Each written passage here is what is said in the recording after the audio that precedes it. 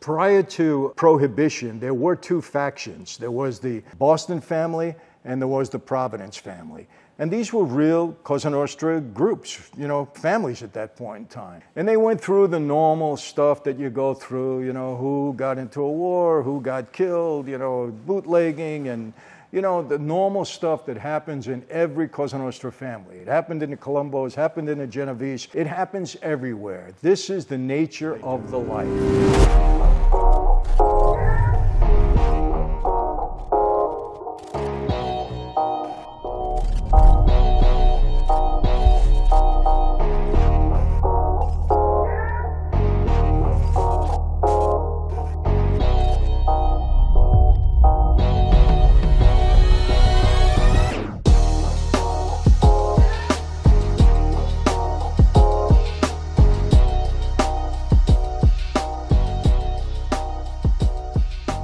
Hey everyone, welcome to another Sit Down with Michael Franzese. Hope everybody is doing well. Everything is very good, very blessed on this end. As always, I give God all the praise, honor, glory, and thanksgiving for that. I am headed to Napa Valley pretty soon. I love Napa Valley. I love just the restaurants, the wine tastings. Great. Wine has been in my family since I'm 10 years old. My grandfather used to make it in the basement and serve it to all of us. Just love it. What could I do? It's a great drink, and it's always a family gathering that we enjoy wine on. The reason I have the bottle here and my book is because there's been an increased demand with all this stuff going on in the world, with this crazy government that we have, with the Republicans unable to elect a Speaker of the House. Unbelievable, and all the strife going on in the world. I got to tell you, people, how does it feel having these people govern us? They can't seem to get their own act together, and they're in charge of us. We got to pray and put the right people in office, people. I keep telling you all the time. You read my book, Mafia Democracy. You can go on Amazon, get it, and I think there's a link here to get it here. It'll explain to you why there is dysfunction in Washington. And you're going to agree with it. How do I know that? Because everybody else is agreeing with it. Everybody. It's bipartisan, down the middle. I'm not talking Democrat, Republican. I'm talking about the system, the operation of government, how Machiavellian it is, how mob-like it is, and that's why, in many ways, it's dysfunctional. When things in life become all about money and power and control, we're in trouble, and that's the way it is today. Face the facts. Don't cover for anybody. Don't cover for Trump. Don't cover for Biden. Don't cover for anyone. We, the people, have a voice, and we're the ones that we should be concerned about. Us, our families, our communities, our livelihoods, our lifestyles. And if people are not doing the job governing us properly, we should dispose of them. What I mean by that is get them out of office. Vote them out. Doesn't matter who they are. Get rid of them because we deserve better. We're the backbone of this country. We work. We pay taxes. We do our thing. We are the backbone of this country. We deserve a good living environment. That's it. And it's our leadership that has to provide that, provide us with the opportunity for us to create that kind of environment. That's what it's all about. As far as the wine, we're going to be doing some really Christmas holiday specials coming up. We're now in 41 states. We just took on a huge account. I can't announce it yet, but we're going to be in a lot of stores all over the country. Very excited about that. In major states, we're in Canada now. We have accounts there. Louisiana, we just put that on. A lot of good stuff going on. And I just came back from Australia recently, and we're going to be in Australia too. So things are going great. Love that. Very good. So keep your eye out on it, because if you like wine, if you enjoy it, if you think it's a family drink, if you want to enjoy it around the dinner table come holiday season, keep your eye out. We're going to be giving some specials, and I think you're going to enjoy it. So I want to get a couple of things out of the way. Today I'm going to talk about a date that I have coming up, December 30th. I'm going to be in Providence, Rhode Island. It's a ticketed event, an evening with Michael Franzese. We're going to have a great time like we always do at all of these events. Had a great time at two of them in Melbourne and Sydney. People in Australia are just wonderful. They really love this stuff. We had a great time. We took photographs, did a Q&A, great questions that came from the Australian population there. Just loved it. And we always have great times at these events. So watch for it, December 30th. You can get, there's a link below here for tickets. You can jump on and get some tickets. I think a lot of them have been sold already. We got some time yet, but look forward to that. It's just before New Year's, so it's going to be fun. It's holiday. You're going to be in the holiday season, spirit, I would say, and I know we're going to have a lot of fun. And then we're going to talk today a little bit about the mafia, I would say. I hate to use that word for some reason. I don't know. I'm always uncomfortable when I say mafia. I feel better with Cosa Nostra. But we're going to talk talk about, Cosa Nostra in Providence, Rhode Island, and Boston, just briefly, because I'm going to save most of it for that evening. There's a great history there. When I say great, as it applies to the mob, it's a real reality in both of those cities. But before we get into that, let me say one thing. I've been getting a lot of comments about the sit-down I had with Sammy. What's it called? Back of the Room or something with Sammy? And a lot of comments, most of them very positive. And Sammy's been saying, Mike, we're getting such positive comments. As a matter of fact, many people are nominating us for president and vice president. Some more want Sammy to be the president, because I think I asked him a question, what would you do if you were the president of this country? And then me as the vice president, we'll see, either one of us. Not going to happen, so don't worry about it. It's just fantasy. But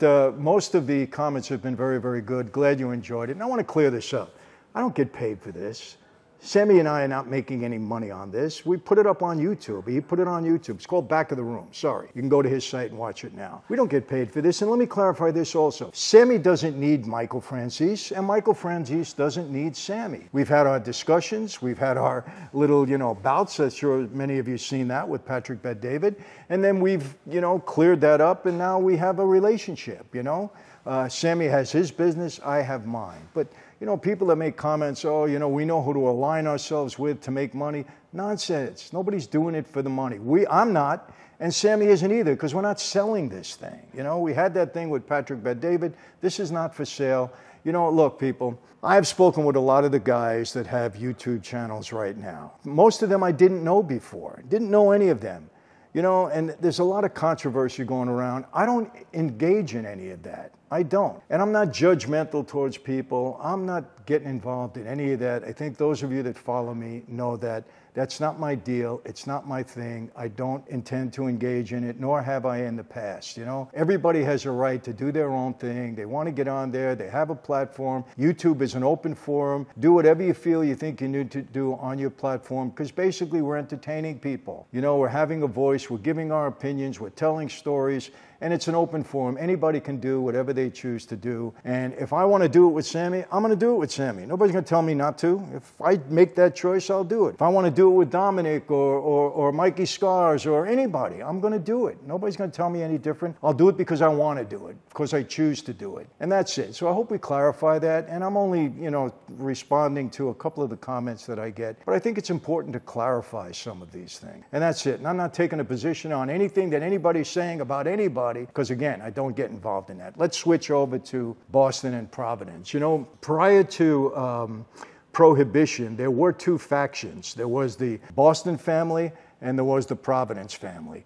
And these were real Cosa Nostra groups, families at that point in time. And they went through the normal stuff that you go through, who got into a war, who got killed, bootlegging and the normal stuff that happens in every Cosa Nostra family. It happened in the Colombos, happened in the Genovese, happened in the Lucchese, the Bonanos. It's going to happen all the time. Gambinos, of course. It happened, in Philadelphia. It happens everywhere. This is the nature of the life. People get killed. Illegal activity goes on.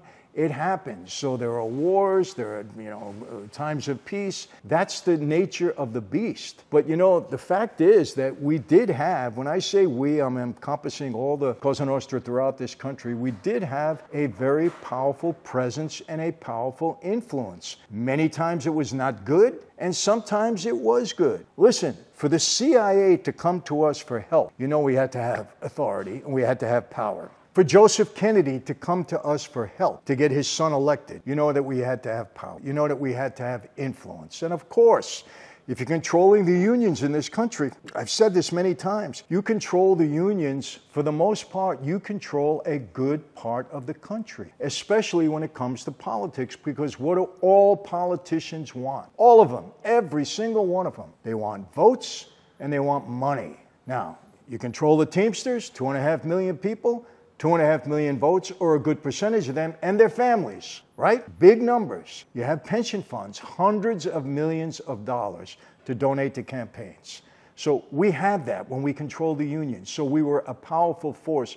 I don't know that, there's any other organized crime group in America for sure that had that kind of juice, that kind of power, that kind of influence, okay, that kind of control in this country. Now, in Mexico, the cartels have that. They may even have more, because many of them govern parts of that country. We didn't do that. We just had a lot of power and influence. And getting back to Boston and Providence, two very real families that had a lot of control in those two cities, and the same stuff went on. You know, there was power. I'm not going to name the bosses at that time, not going to name the guys that got murdered, who got killed, whatever, but there was a big presence, I should say. And I love both of those cities. I love Boston. Boston's a great city. I'm not a Red Sox fan. I am, to a degree, a New England Patriot fan, because I visited both teams, actually, as part of what I do, you know, with respect to gambling, relationships. The leagues call on me, and I've given, the benefit of my expertise and experience and knowledge to all the players.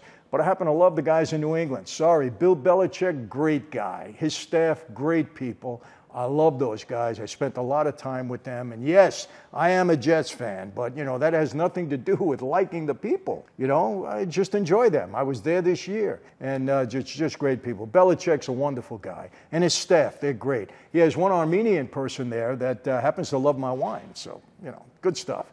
But I love those two cities. And Providence, great. You know, really, really great. I mean, you know, I've been there. There's a big Italian presence there. Restaurants are great, you know, and I love both cities. And I have met with some of the men that were involved in life during that time. Now, in 1932, I believe the two factions, Boston and Providence, they kind of merged, and it became one family. One Cosa Nostra family. That was in 1932. And then there was a history of leadership and so on and so forth. And then in 1952, I think the most famous, infamous name associated with that crew was Raymond Petrarca. And he ruled that family for quite some time. I never met Raymond. I knew people that knew him. I was around him, but he ruled the family for quite some time. And, you know, he had a reputation. You know, some people feared him. They said he was a pretty ruthless guy. I'm only saying what I've heard and what I've known and the things I've heard on the street about him, things I heard from guys that did some time with him.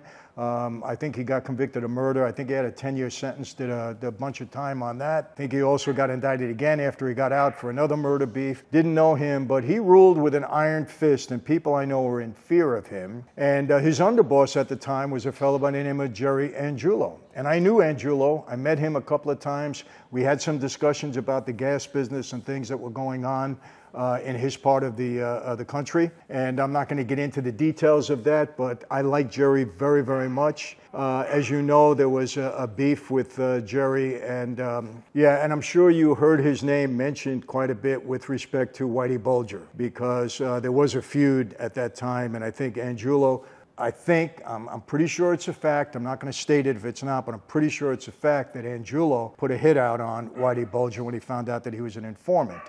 And I knew Jerry very, very well. Great guy until he passed away, I think, in 2007. He had his trouble with the law like all of us. But there's a great history there, and we're going to talk about that on December 30th. Among other things, I always give my life story. We always have a Q&A. We always do a VIP section where we take pictures, have a drink together. We do all of that, and it's a great theater from what I understand. Tickets are on sale, so if you want to hear the history of the New England mob back then and up until today, make sure you get your seat for that evening, December 30th, just before the holiday season, just before New Year's. Everybody hopefully is going to be in a festive mood if things are okay in the world. That's what we hope and pray for. Many of you have seen, I'm sure, my video that I spoke about what's going on in Israel, and everybody has to, pay attention to that. You can't help it. It's everywhere. But we're going to have a great night. So December 30th, you're going to hear about the New England mob. Buy your tickets. We're going to spend some good time together. So that's it for today, my friends. How do I always leave you? Same way. It's never going to change no matter where I am, because this is how I feel.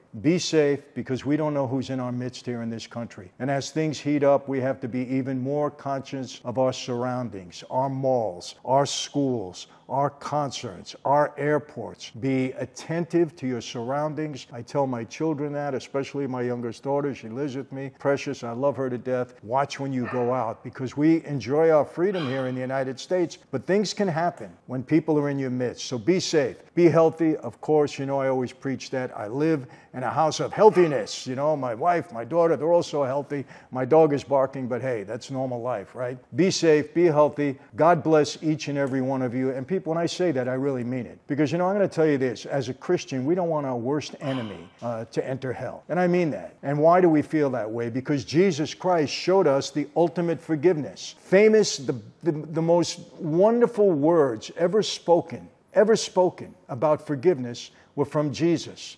His last few words on the cross. Father, forgive them, for they know not what they do. One of the 10 most beautiful, wonderful words that were ever spoken. So forgive people. It's important. And when I say this to you, we don't want our worst enemies to go to hell. Everybody should be redeemed. That's how we feel. Be safe, be healthy. God bless every one of you. Yes, I'll see you next time.